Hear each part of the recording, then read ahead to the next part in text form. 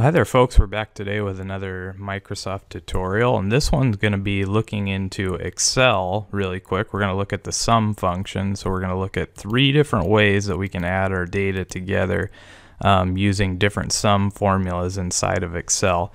So you'll see right here in column B we have our week 1 data, column C we got week 2 data, and column D week 3 data obviously, and they stretch throughout the days of the week, Monday through Sunday.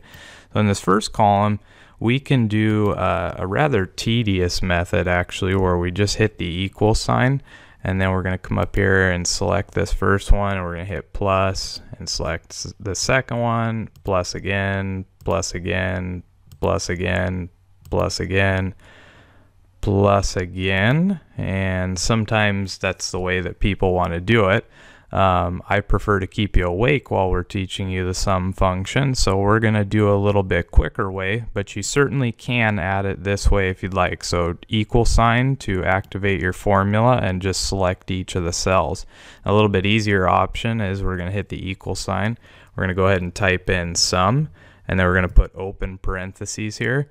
Now it's going to ask us for our numbers, so we want to do this whole range right here. So we're going to drag from C2 all the way down to C8, and we're going to close that parentheses off and just hit enter, and that'll give us a total there. Now the nice thing about this is if we delete any of these numbers, you'll see that it automatically updates. So if you're using a template where you've got to constantly put in different numbers, this is probably the best way for you to go, and it'll just automatically calculate the sum of this column right here. Now one other method that we can use to calculate our sum quickly is we can go right down here, and we're just going to select these numbers right here, okay, and we're just going to highlight them, and then we're going to come right up top here, and this little sigma sign, you can click on that, and that'll give us the sum right there.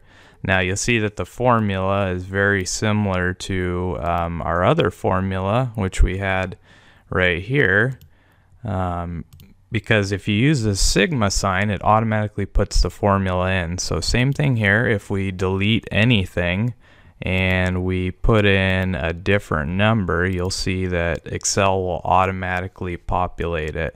And so we'll do one more just for fun here.